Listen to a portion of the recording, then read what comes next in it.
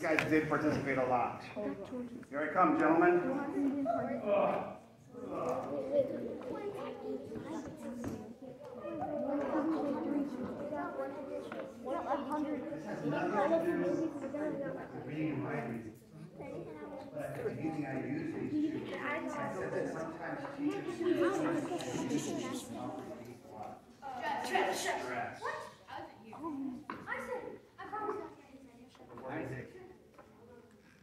Could you hear it? I don't. Cole? It was you? Yeah. He might have been faster. He was just louder or something. All right? So, stress. You can keep that. You can get that, Toby.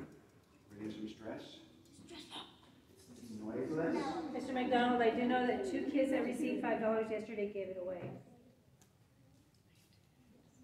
And they didn't.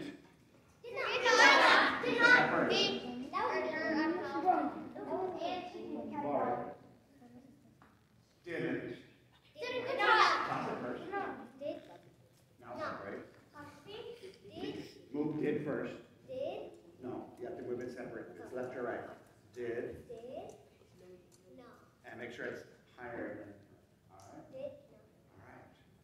No. All right. Who are those? Mia and Grayson. Okay. It's a playoff. Stand up. Shake hands. May the best person win.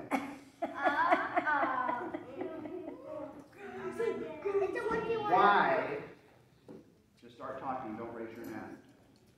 I'm going to ask you to bring in caps today. So you can say conversation. What does the B stand for on your cap? Oh, Do you know? baseball? No, the baseball team? Yes, you know which one?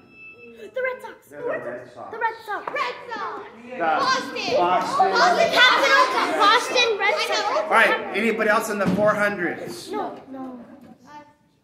You guys already. 300s. No, I can't. Okay, you can't win 3 times. 200s. We got 2. We got 196. Ready? Yeah. Yes. 196. No, I remember the first time I counted we had 206, but And it disappeared. Are you ready? Yes. Did any of you win money yesterday? No. I gave mine to Okay, here's your chance.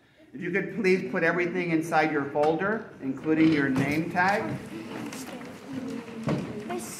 Have a seat until told to do otherwise. Ready for your question? Don't raise your hand, just answer. When it's after the verb, do I use? It's me. What? After the verb, it's always me, but before the verb, it's always I. Whenever it's more than one person.